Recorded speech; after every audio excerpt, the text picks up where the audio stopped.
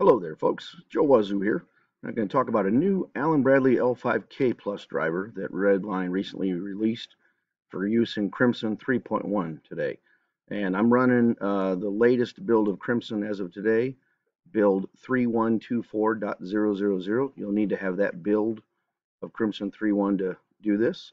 And so what I'm going to do here is I'm going to go over here to Communications on the left, and under one of my protocols, I'll hit here, Protocol 1. I'll go over here to the node driver, hit the pick button right here, and scroll down to Allen Bradley for the manufacturer, and you'll see the listing of the different drivers we have here. We've had the L5K enhanced for many years, and this L5K Plus is a brand new one, so I'm going to go ahead and demonstrate how to use this driver. I think it's really cool, and I think you'll like it. So I'm going to click that one. There we go. And I'm always weird, so I'll just call this one a Wazoo's PLC, for instance. And right out here where it says file name, I'll hit the browse button here, and I'll navigate to a bunch of L5K tags I've got here, or files. So let's pick this one here, and let's click the open button, and it's set up there. And then down below right here, there's a thing called create data tags. So I'm going to click on this button here. Brings up a listing just like you've seen previously in our other L5K drivers, but at this time I'm going to go ahead and add the whole column here. So I'll add those over there like that, and I'm going to hit this create button here, and you'll like what you'll see here. I'll hit create, I'll say yes, and continue on, and that's about all I did there. But here's what's really cool about this. If I go over here to data tags now, look, team, it automatically created a directory structure down to the particular tags with their name as they are in the L5K. And they're set up correctly with the correct type and so forth. So that's pretty cool. Let's go add another one here just for giggles. Go back here to communications. I'll add another protocol 2. I'll do the same thing on this one. I'll pick Allen Bradley, pick the L5K again, click open. And this time I'm going to use, there's another one here called Jennifer's PLC. At least I got a L5K. I don't know who Jennifer is. We'll go ahead, Jennifer's PLC, and we'll hit the browse button here. It's one of the ones I've got listed. Here it is. This one here is a little bigger. We'll click the open button. Now this one has a bunch here. It says here 67 tags. I'll show you what that means here in a second, but I'll click OK here.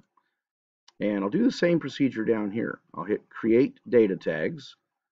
Once again, you can see this one's got an awful lot more tags in it. So I'll just click up here. I'll just add the whole thing. Add. Hit the create button. Click yes. And it's going to continue on here. And now if I go over here to data tags, look, I've got Jennifer's PLC here.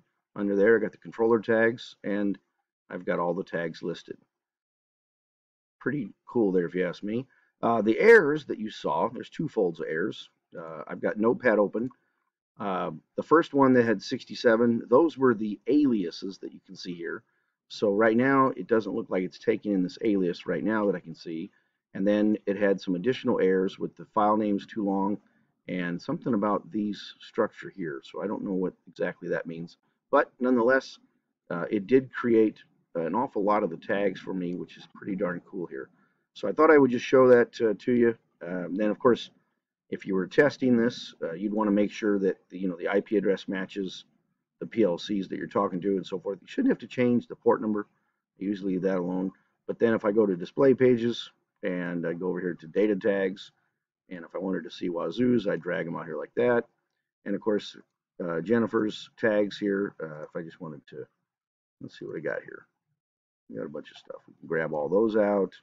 Timers, we can grab all these. I'll just do a shift. And you can put that on your display page and download and see if you get values correctly or dash lines, depending on what you're doing. But hopefully you're looking for a 0 or some kind of numbers in these for testing. But that's the new Allen Bradley L5K Plus driver. I'm really excited about it because it creates the tags for you automatically. One thing I will tell you with the L5K driver, yes, it is true, team, that you could click on the protocol and add additional device here. So I could do this, And I think I got some other ones. Let's see. I think I got one called Big Sky. Let me just see if I can get this one to work. I haven't tried this one, so I might crash and burn. Let's try the smaller guy here. This one here. And no errors. Go create data tags. And this is the Big Sky. Yep. So it also would add the tags over here.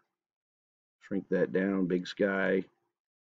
And there's all their tags. The thing I was going to say, though, is when you're doing the L5K, it's quite a bandwidth hog. So typically, we would tell you that you shouldn't really have more than 4 of these devices under one of these drivers. And I might even go as, I don't know how efficient it is, but I might restrict you to maybe 1 of these under one of these drivers. And of course, in RedLion, by clicking on the word network and then click on add ports, team, you can add up to 10 different protocols across here. So you could theoretically have each one of these being the ABL5K, and that would be looking at 10 particular PLCs with this one HMI. Anyway, I just thought I'd do a quick video on how to use the Allen Bradley L5K driver. It's really cool because it automatically creates all the tags for you simply by clicking on the button down below right here, the create data tags. So that's about it. Hey, thanks a lot, folks. Have yourself a great day. We'll see you later.